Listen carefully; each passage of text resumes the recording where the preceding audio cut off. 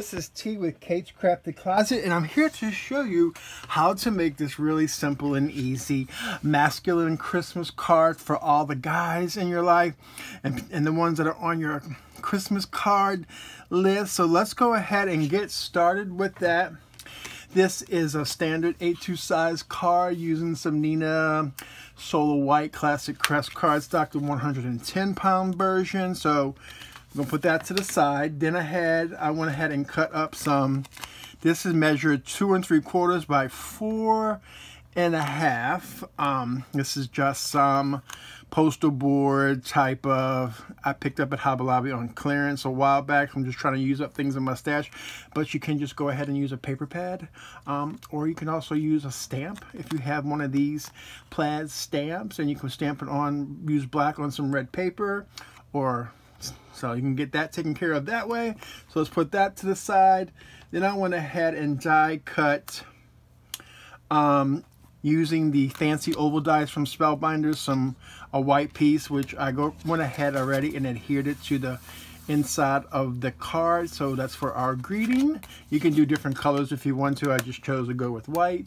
So, and the next thing I went ahead and did and used some Cricut white glitter paper, and this is the largest deer from the Winter Wonderland set by Sizzix and Timholtz. Like I said, I will do the best that I can to link all the products that I use in today's video in the description box below. So put that to the side, and then we're going to come in, grab our panel, and grab this. I already put some adhesive on this before, because unfortunately I was filming and it wasn't filming and recording, so there's already some double-sided adhesive on it, and I'm going to do the best that I can to line this up without it overhanging, because it shouldn't. And boom, that's why I decided to use some tape runner like that, so I don't run the risk of that.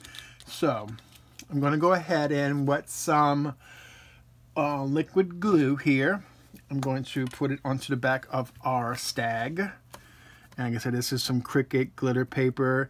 And I always should know better. Squeeze the glue out on the side so you don't get extra going on here. A couple little dots on the antlers and on the little small place. So I'm not super concerned that it's 100% adhered down. You can also put double-sided tape on this and die cut it out if you want. That way you have adhesive already onto the back. It's usually a good idea for small parts like this.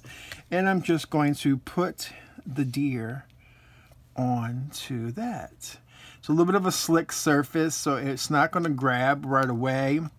So that's okay. We'll get it'll need a moment to do that, and it's going to need some down here as well. And boom, there we go. We got that taken care of. Okay, and then I went ahead and used some of my snowflake punches. If you don't have a snowflake puncher, most certainly can use a snowflake die. So here I have some larger ones, and then I have some smaller ones. So let's go ahead and grab some more glue, and I'm just going to put a dot in the center of that, or maybe I'm not. There we are. And I'll put a little bit on the tips of the snowflake so it doesn't, when we go to put it inside of an envelope, it doesn't rip off of the project or the card. So I'm going to put this into the center of the little panel over here, and if it's not centered, that's okay. I'm not going to stress that out. Okay. And there we go. We're going to have a little bit of sentiment on top of that, so it'll help adhere that down. Then we have some smaller snowflakes. I'm just going to put a little dab of glue in the center of it. If I got to use my finger to do that, I will. And I'm going to put one down here. I'm going to have a little bit of overhang, but I'm going to go ahead and trim that off when I'm done. And then I'm going to go ahead and grab another snowflake.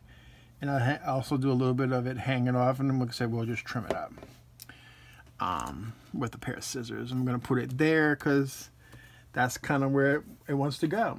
So I'm going to go ahead and grab some scissors that I thought were close by to me. And you know, scissors are never close by, right? They're never close by when you need them, because I was looking for my detailed scissors, but that's okay.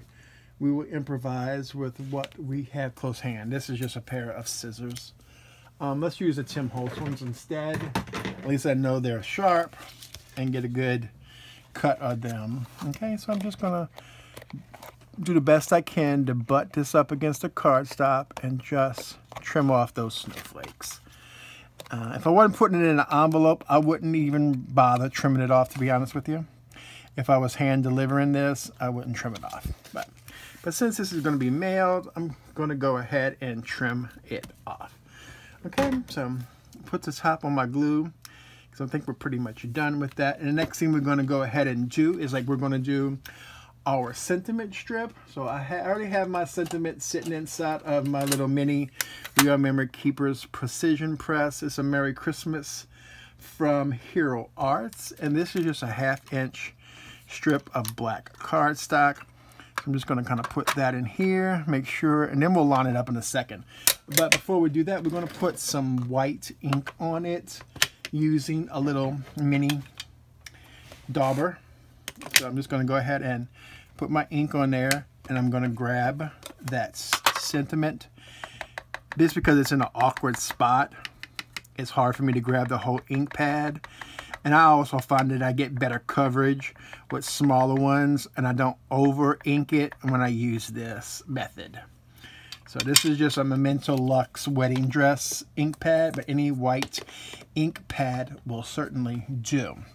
So I'm gonna not push it down just yet, because I gotta line up this sentiment on this piece of paper, and then we will lightly press down on it to get an impression, and we'll take a look and okay, perfect. We're good with that. And what I'm going to do is, you don't have to do this if you don't want to. I am just going to go ahead and dip it into some white embossing powder, which this is from Ink on 3 called Arctic Whites, just so we can make it pop a little bit more. So it's you don't have to use a Versamark. You can use a pigment ink because it stays wet. And we're going to grab our heating tool, and then we're going to melt our embossing powder, like watch the magic. I love watching, and there's stragglers of embossing powder on here, and I'm okay with that, because it just, to me, it's going to be it's snowed onto our sentiment piece. You can always tell when your heat embossing is melting, it gets shiny. Goes from that dull look and it turns shiny, as you can see. So we're just waiting on that C to do its thing. Boom, gotcha. So here we go. Let it cool off before I go ahead and touch it with my fingers. So I'm going to take my scissors, and I'm going to trim this down really close to the edge, just so it can fit inside of that snowflake. Okay. Then we're going to bring back in our card, and then we're going to take in these are some foam adhesive squares. These are some smaller ones that I've had in my stash for quite some time, and I forgot that I had them. So I'm just going to put 4 of them on here, just so we have a little bit of dimension onto the sentiment. I'm not super concerned about lining them up and being perfect, because it'll be okay. So we're done with that. Let's go ahead and peel off the release paper, and then we can adhere this to the front of our card. Okay, so that kind of put this into that front of that big snowflake, and do the best to line it up, and if it doesn't, we're okay with that. Remember that. Okay, then I have these little gems. I'm going to go ahead and put these on the snowflakes, on the edge of the snowflakes.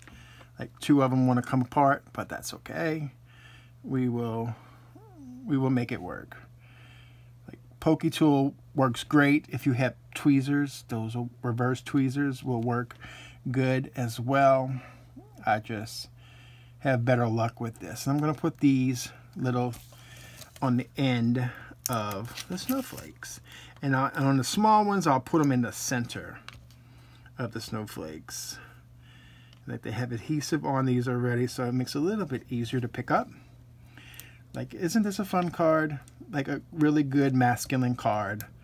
Because I know a lot of us have a hard time giving cards to the guys in our life because we fear that they won't like it if it's too foo-foo.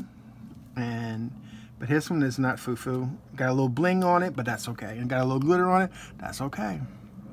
I don't mind getting these kind of cards. So that right there completes our card for today. You all, I want to thank you for joining me. And if you like this tutorial, please go ahead and give it a big thumbs up, as well as to hit that subscribe button if you haven't done so already.